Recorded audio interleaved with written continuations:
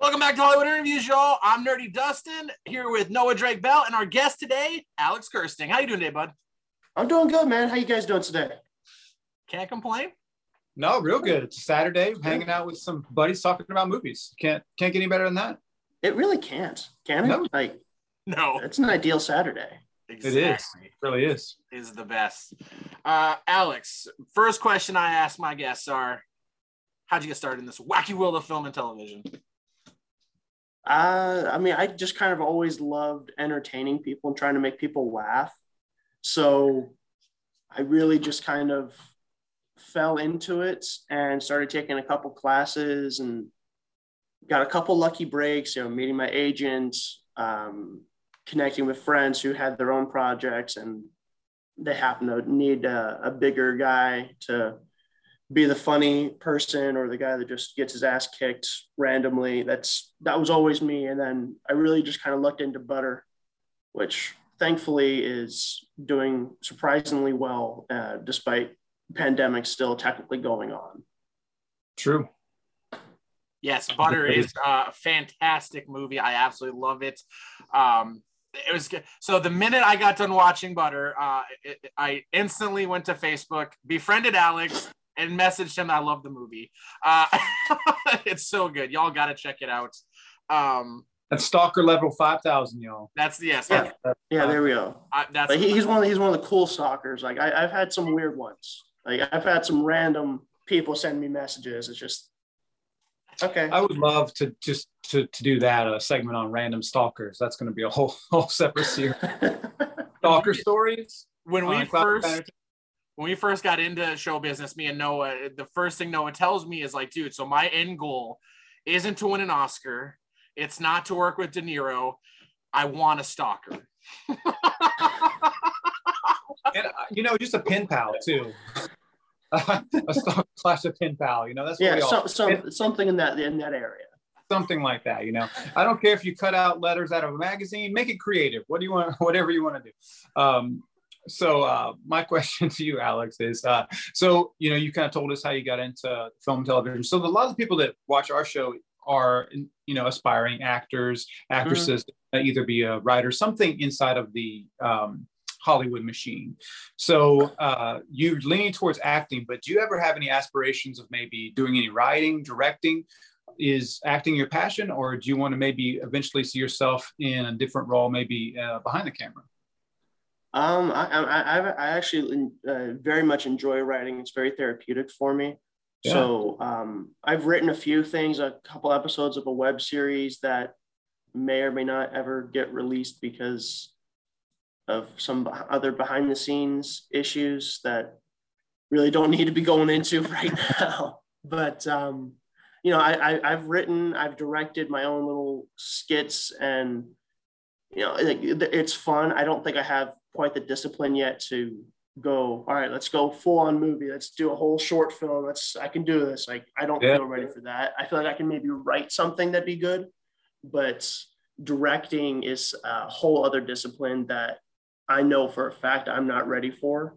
But, who knows? 10 years from now, 5 years from now, a week from now, who knows? If the right idea comes along and I'm just so passionate about it, stranger things have happened. Absolutely.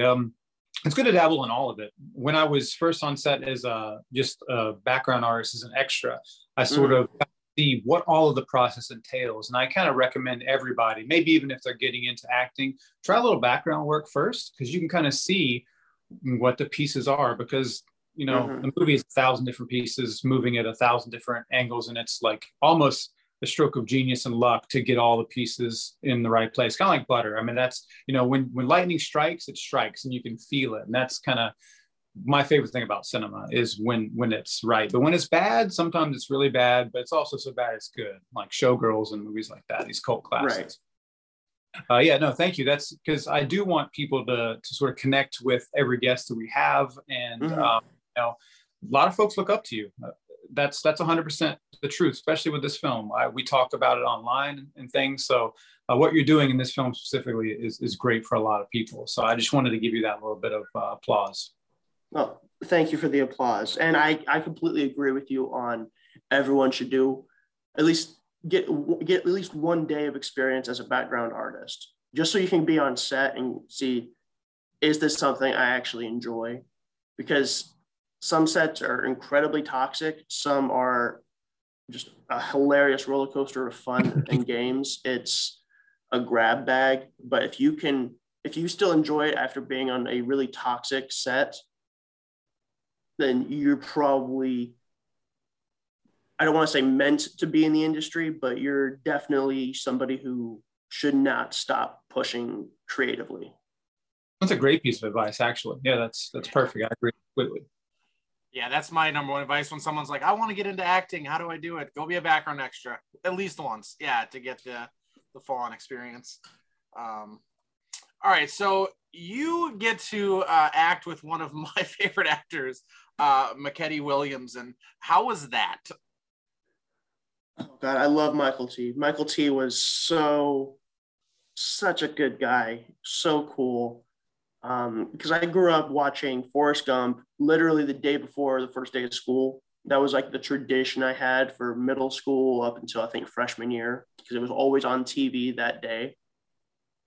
And so I was kind of just bonding over him, just trading some stories, just because I loved his character in that movie, and I also loved him in Heat too. But oh yeah, I guess he ended up doing the movie because the timing worked out great, because we were shooting it between Thanksgiving and Christmas of 2018. So he didn't really have anything set up. So great little extra income. It's a short movie, a few days of work, and he's working with one of his friends, Paul, who is our director.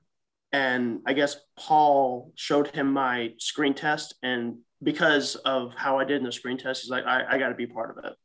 Oh, and that was awesome. Like, I was almost in tears. Like I almost had to leave the room, because like somebody I admire, somebody I respect as not just a person, but as an artist, wanted to work with me. That's awesome. Like that there is no better feeling. Like, no. Life complete, goal, career done. I'm good. It's one of those. It was one of those feelings.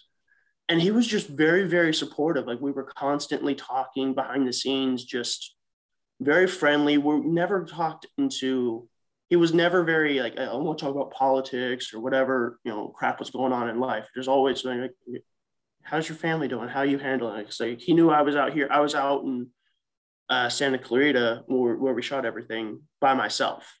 And we were shooting it between the holidays. So being away from family for that 1 month, true, being the lead in the movie, working 12, 13, 16-hour days plus, it's a lot to handle, especially on somebody who's young and inexperienced. So he was very much, I don't want to say babysitting, but very, very conscientious of where I was at mentally. And I think he kind of helped push Mira and Brian, who played my mom and dad, to like, let's make sure this guy doesn't go crazy, because we know this business is going to make people go crazy. Yes. It sure does. Yeah.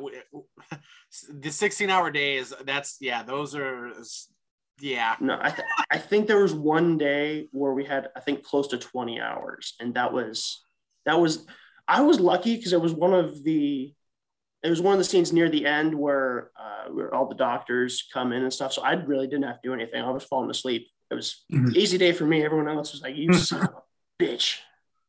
God. Got it. Yeah, we me and Noah work on the Righteous Gemstones, and the season 2, the season finale, we were doing tiling. And we did, those were 16-hour days. And it was just, us moving from one spot to the next spot, to the next spot, to the next spot. And I love the industry, but I don't love 16-hour days. Yeah, those are never fun. No. See, for me, it's opposite. I'm so used to working this like weird, I'm in the hotel business, hospitality business. So that's that you got to be crazy mental to be in, because it doesn't shut down. It's not like it closes at 5 o'clock, hotels stay open all the time. So I agree. 16 hours on something I love, like movies. Like even the tiling, I'm like, yes, where am I going next? Yes. You still get a couple nice, you crafties there, and you get some meals, and you get some cool opportunities or whatever. But so Butter's a fantastic film. it is getting a lot of awards recognition like it should. What do you think that most audiences are connecting with when they're watching Butter? I think most people are just connecting with the characters, because the way Paul and Aaron, the writer of the book, they worked really closely together to make sure that the characters felt real and authentic. And they feel real and authentic in the book alone, but transferring that to a screenplay can be very, very daunting. Like, it's failed numerous times in, blockbuster movies, but this being an indie, Paul and Aaron really took their time to make sure these people felt real. You could connect with them. They had something you're just like, that's me. That was me in high school. Or like, I wish I had a teacher like that, or I wish I had a friend like that, or no, that was my sister. My sister went through that.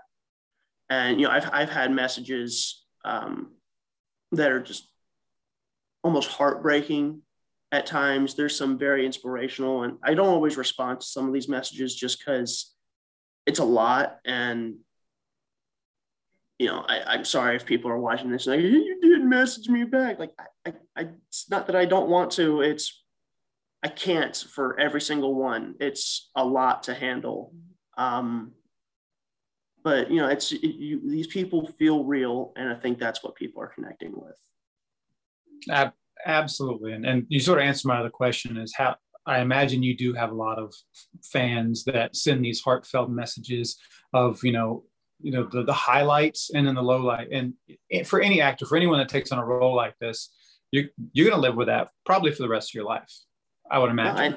And I welcome the messages, because some of them are fantastic. Some are a little weird and out there because they're just like, I just like movies and cool. But when there's something that somebody just pulls at your heartstrings and they had such a strong reaction to the movie, those are the interactions that you can tell sometimes you just have to respond, because it will make their day, and it will make them believe that there's still some humble people in Hollywood.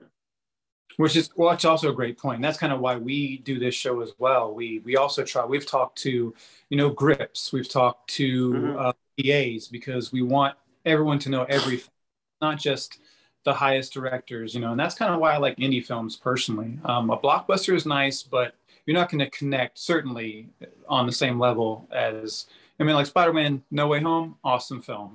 Was it emotional? Fantastic. Sure. But you can't compare the two, obviously. But would you ever see yourself, or would you ever want to work on something like a big blockbuster Marvel film? God, yes, dude. I'm a huge Marvel. I'm a huge comic book fan, dude. There we go.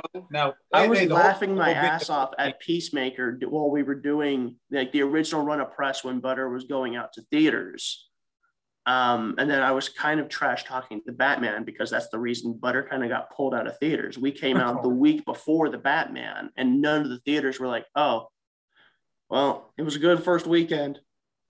Later, let's just keep another Pattinson theater open for just in case. And rightfully so, because that's also a really good movie, but it hurts the indie film market when that happens. And me and Paul had no control over it. Like, nobody really had any control over it, as far as I'm aware of specifics. But it's unfortunate that it happened. But I still loved the movie. I still loved every other movie that's come out that I've seen since then. And it's like, it's just the way the business works sometimes.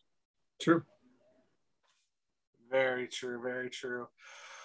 All right. Okay. So what are you working on next? What do you got planned for your career next? Well, I know there's a movie in the pipeline. I'm not sure where it's going to go. Because I signed my NDA, so I can't really say too much. Something I shot out here in Vegas, where I live. So I was very, very lucky. I only had to work one day on it, so I'm not in it for a lot, but I'm significant enough to the role or to the plot of the movie. I'm like, you can't cut around me. Yes. Yes. And it was it was so fun, because I got to improvise. And on Butter, I never really had a chance to improvise. There's literally only one scene in the movie where I feel, no, that was me. That was 100% me. And luckily that one made the trailer. But With this next movie, it was all do whatever you want, follow the script for a couple takes, and then have fun. And I loved that. I loved that.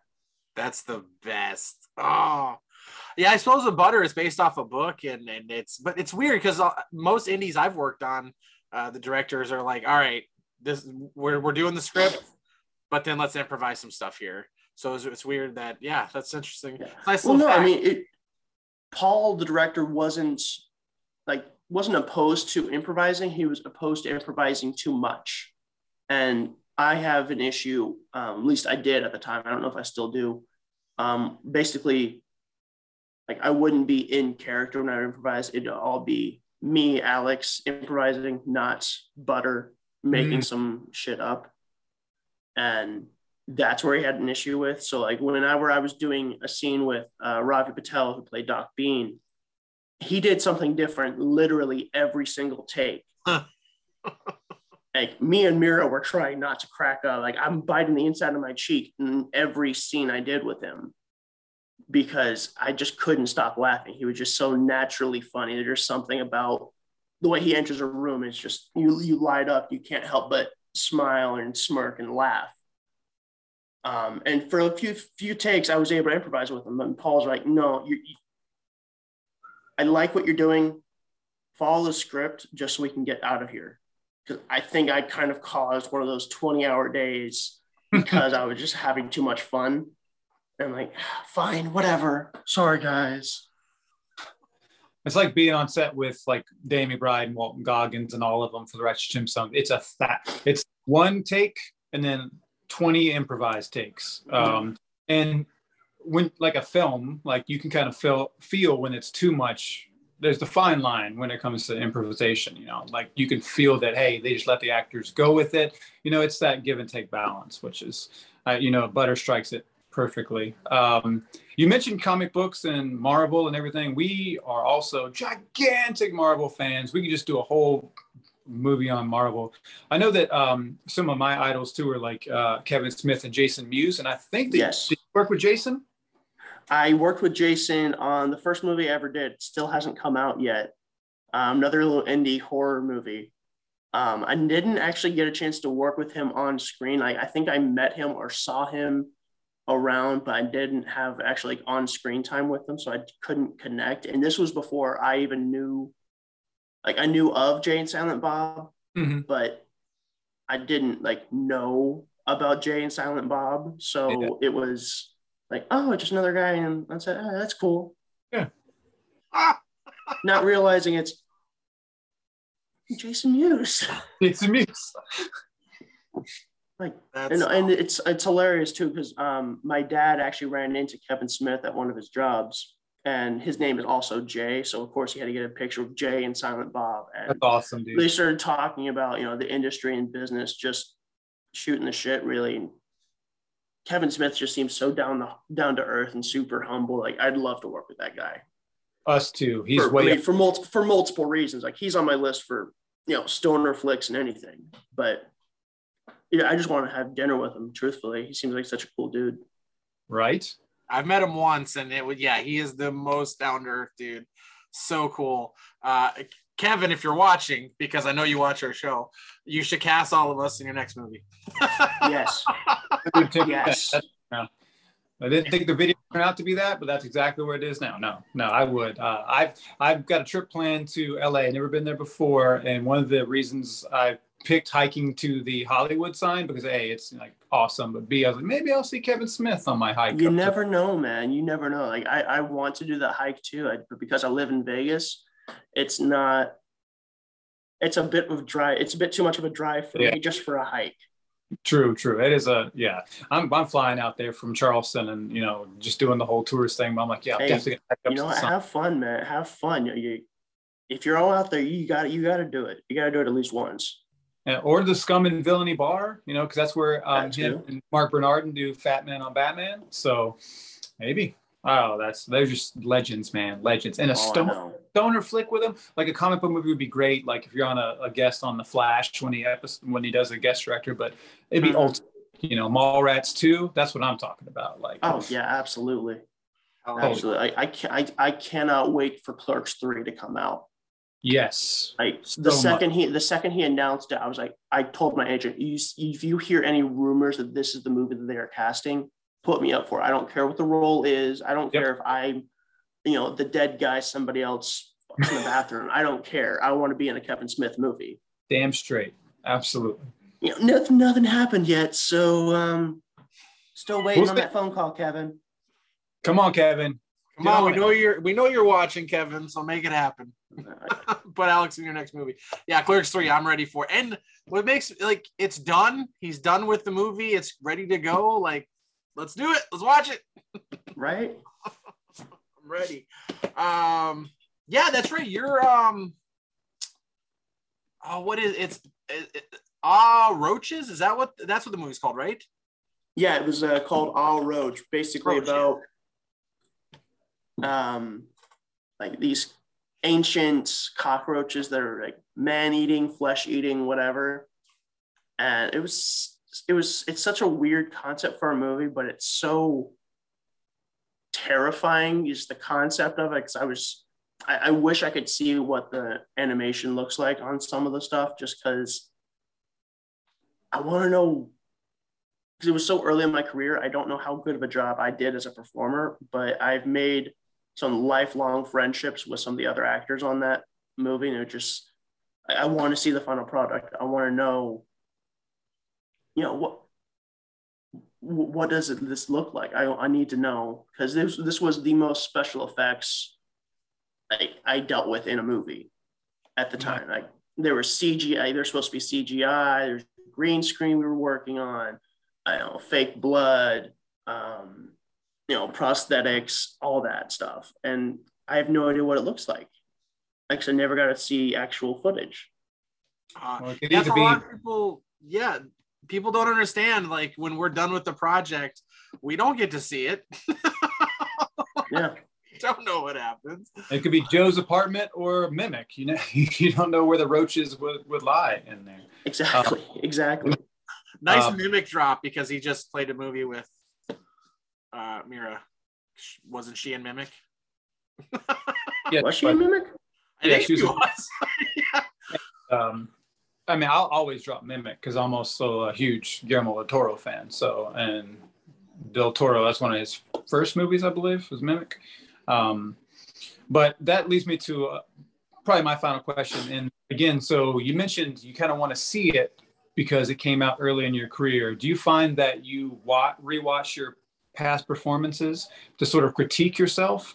And could you sort of expound upon that? Because like I said, I've done that. I'll go back and watch some of my some actors will not watch anything they've done. Like, nope, I won't even touch it. Are you in that camp, or will you go back and kind of watch it and see where you can improve on the next role? I don't like watching myself. Mm-hmm. I noticed that the first time I saw Butter, it's like everyone else was telling me, "Oh, you did so good, you did so good." Like, no, because I think Matt LeBlanc put it best in the Friends reunion. Like, because I know I'm acting, I know it's bullshit. Yeah. So yeah. I don't believe anything I'm watching when it's me. So I can't do that. And I'm kind of the same way. Like, I've seen Butter probably 20, 30 times at this point, just of all the other screenings and film fests that we've managed to get into. But like, I'm kind of numb to myself in the movie now. Mm-hmm. But I want to see All Roach just because I want to see the movie, because that was literally the first movie I actively auditioned for. I worked my butt off for at that audition.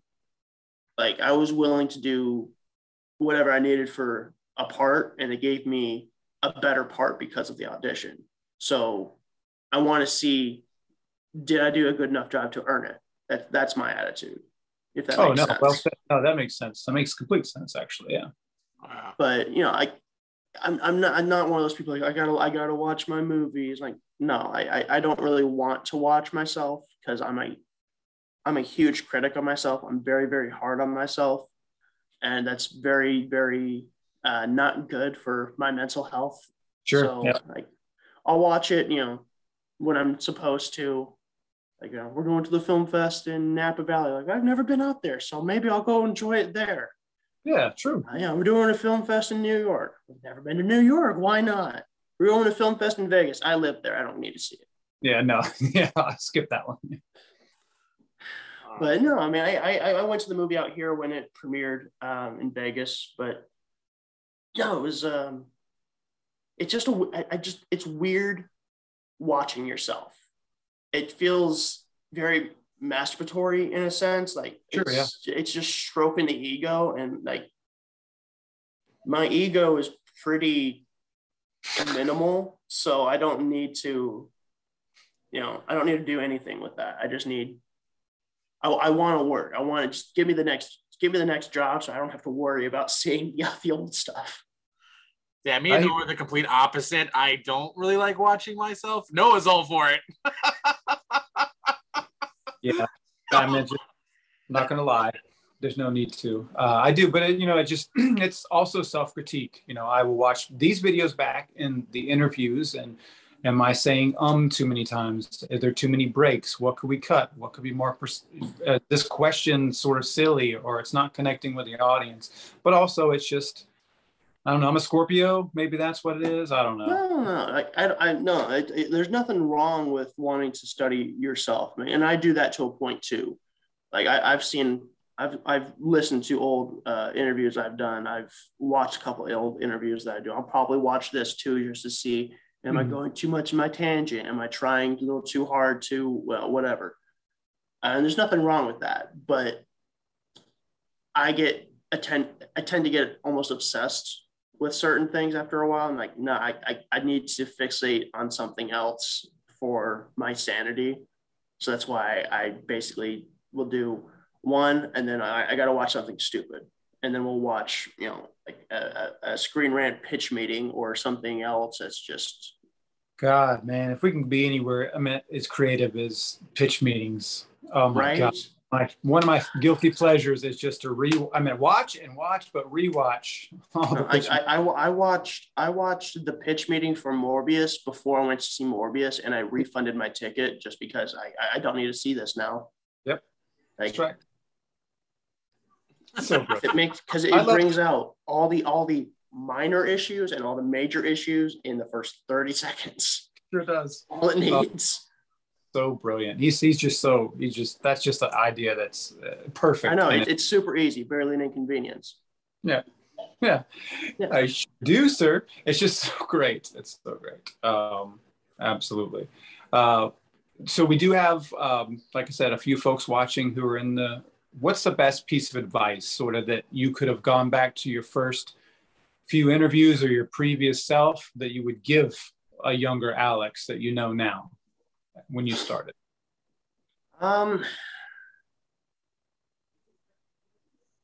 Just trust the process.